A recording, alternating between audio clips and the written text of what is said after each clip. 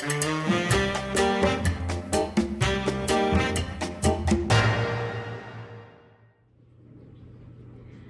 friends, today we're going to be making some banana nut bread, and my favorite recipe I found in this cookbook.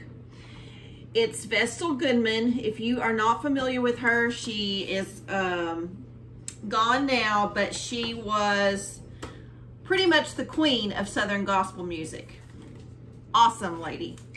And she's also an awesome cook. Now, her banana nut bread is so good. I do change it up just a little bit. Just some things that I liked better. But we're going to mostly go by her recipe. Okay, and so we're going to start off with just a regular cake mix. Okay, it can be white, it can be yellow, it can be any brand. Not picky about that. Okay, so we're just going to pour it in a bowl. This is so easy, and it's very tasty. All right, we're going to go with a stick of butter, melted, and I like using the Kerrygold butter, the Irish butter. It is much better than any other butter, I think. So we're going to go with that, and we're going to melt it. Okay, you fell off the cabinet, so I have to start telling you about this butter again. And we're just going to melt it. And I'm going to put it in the microwave for about 30 seconds and let that melt. Now, we're also going to use 3 eggs, and they're room temperature. If you're baking, it's best to use room temperature, I think. So they've been sitting out for a little while. So 3 eggs. And then you can use about a ½ cup of pecans. I usually just get a little handful out. Okay, so just like that. If you cook with me very often, you see that I'm just real simple. Okay, let's check our butter.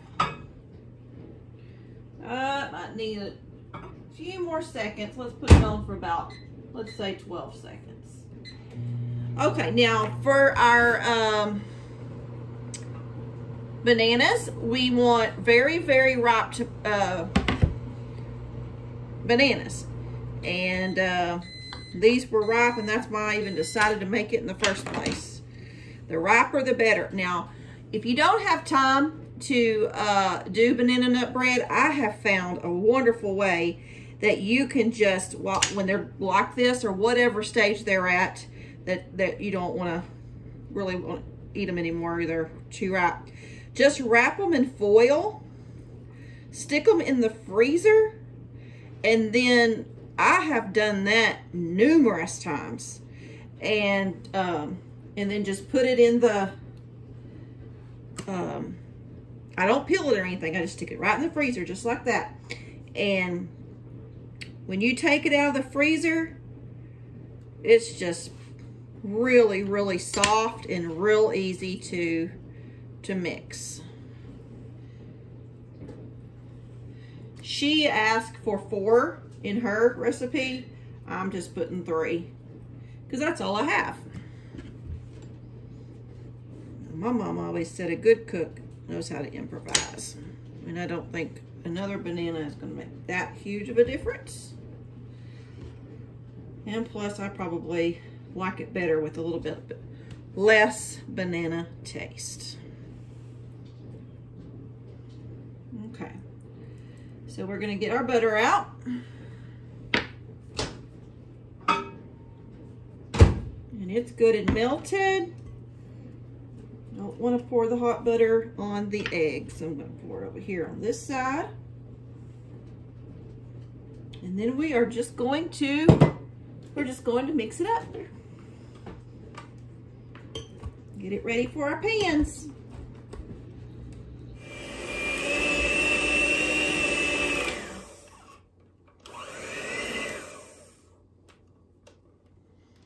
Okay. So we got this good and mixed up. And we're going to put it in our pans. You can use either a loaf pan, or I really, really like these little mini pans. And I cook stuff in those all the time. So that's probably what I'm going to use today. And find a little spatula. Just a second.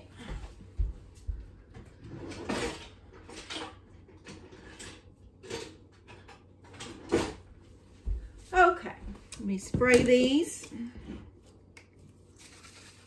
Now I'm going to cook these in a 325 oven. I kind of like a slower, when I make any kind of bread or cake, I usually just kind of make it a little bit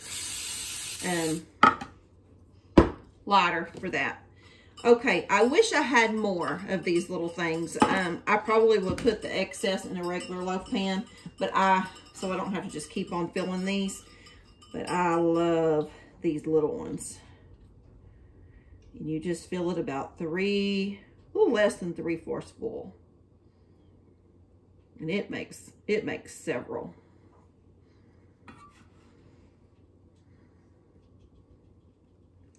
So put them in there. It's a gorgeous day. I really want to be outside. I have been outside this morning. We got a little rain yesterday, and the garden looks beautiful. The potatoes are coming up. The onions are looking good. Just excited about it. Okay.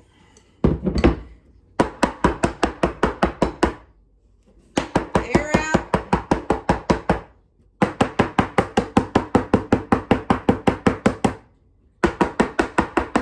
Okay, I'm going to put these in the 325 oven. Probably, we'll just see. Probably about 45 minutes. Here we go. Okay, they have been cooling for about 10 minutes, and I also checked them with a toothpick just to make sure. And so now we're going to turn them out. Oh, they're perfect. And just try just a little slice. I love this with coffee. I'm probably going to try a slice of the big one, because I'm probably going to wrap these up. I like to wrap these up and put them in the freezer.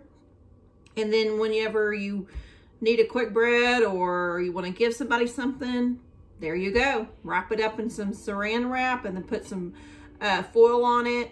And then when you're going to give it to them, take the foil off and keep it in the saran wrap, put a bow on top, and there you go. It looks great. So let me see if this one is cool enough. I'll let these ended up cooking, the small ones ended up cooking for about between 35 and 40 minutes.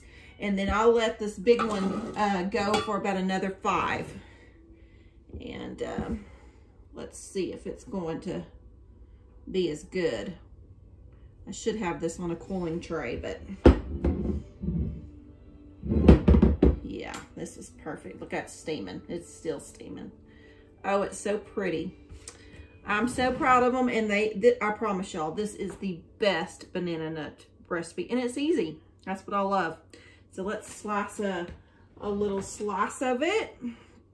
We'll slice the big one, like I said, and you can even dust a little bit of powdered sugar on there if you wanted it, you know, for decoration. I like it just like this. You can just fill the butter in, and it's got, that butter is so good. You can taste it too. You really can't tell. I put 3 bananas in there instead of 4. You can put 3, you can put 4. Probably wouldn't want to do 2. I need some coffee or hot tea. Delicious. All right, guys. If you like this recipe, give me a thumbs up. Share it. I hope you subscribe by now. If not, hit the subscribe button. And we'll see you next time. Bye.